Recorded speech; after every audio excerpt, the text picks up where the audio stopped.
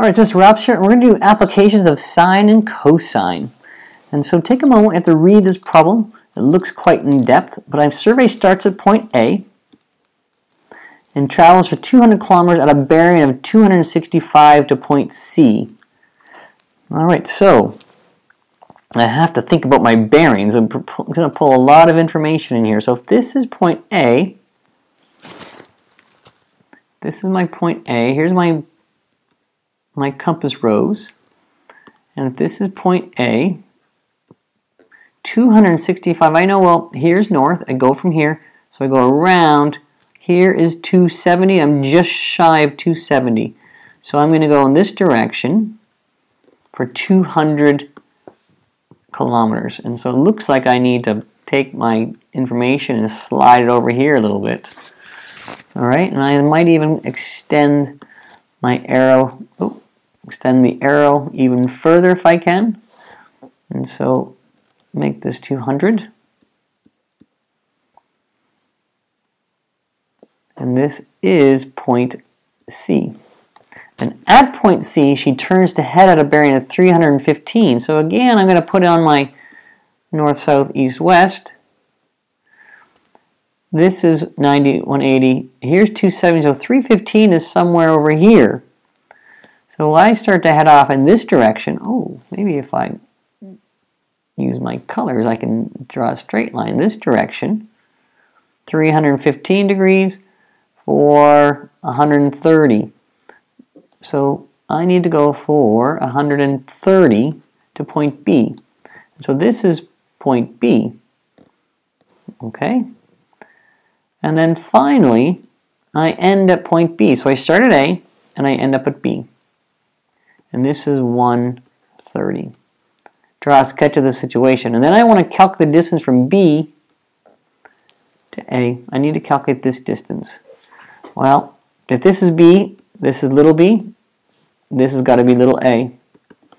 And so I have angle A, angle B, and angle C.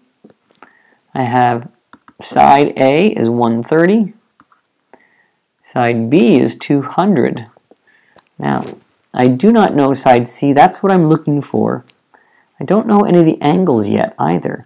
But I was given all these bearings, so I think I'm going to have some success using the bearings to help me out. So I know all the way up to here is 265. I know it's 270 here. So in somewhere here is going to be 5 degrees. So that means this was 85, this part here, just this little part. And if I go down here, then I know this top part here by parallel lines, this is going to be 85 degrees there. And then I went from north all the way around, I went 315. So if this is 315, all the way around is 315. Well, that means this angle here has to be 45, because 360 minus 315 is 45. So 360 minus the 315 is indeed 45. And so now angle C is going to be 45 plus the 85 is 130 is angle C. This is 130 degrees. Okay? And so what often happens when I start making these pictures, it ends up being a big giant mess. And so I often make the picture several times. And let me try it again down here. Okay, so I know I'm going to have a value here, about there, something like this to here, and something like that to here. Okay? And I usually try and make this one relatively neat so I can see what is going on. I figured out that this was 130. This is 130 kilometers. And this is 200 kilometers. And this is 130. Okay, so in order to find little c, which is distance AB, I am going to use the cosine rule. The cosine rule says c squared is equal to a squared plus b squared minus 2ab, the cosine of c, which you'll be given on your test. And so now I just can say 130 squared plus the 200 squared minus 2 times 130 200 cosine 130. Throw this in my calculator, and let's see what we get for a value. Plus 200 squared minus 2 times 130 times 200 times the cosine of 130 gives me 90324, and then I'm going to take the square root of that value, and then I'm going to actually store it into alpha. It's C. I'll put alpha C. And so C, I know, is 300.54. So to 3 significant figures is 301 kilometers. So the first scenario, 301 kilometers. This is 301. Then it says standing at point B, what is the bearing to point A? So I want to know, if I'm standing here, what is the bearing this way? So I need to get 90 plus some little value here. In order to do it, I need to get one of my angles. And if I get this angle or this angle, will help me out. The information I have looks like I can find either of them. So let's just do angle B since I'm on this end. And so I can say the sine of B, which is unknown, over 200, sine B over B, is equal to the sine of 130 over 301. Now I'm not actually going to use 301, I'm going to use this 300.54. So sine of B multiplied by 200 is 200 sine of 130 over 301.